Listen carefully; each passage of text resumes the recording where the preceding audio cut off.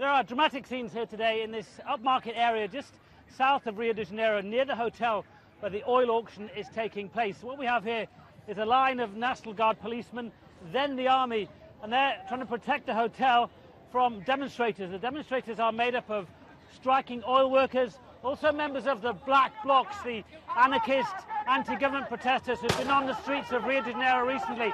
And now, as you can see, the police, the military are marching against the protesters. We've already had tear gas fired, we've had pepper spray fired, we've had shotgun pellets fired.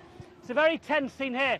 All of this because Brazil is selling off one of the biggest offshore oil finds ever found. It's the Libra oil field. It contains 12 billion barrels of oil and will earn this country billions of dollars, if not trillions of dollars. But many people here are opposed to this auction, opposed to the fact that some of Brazil's oil wealth is being sold off to the highest foreign bidder.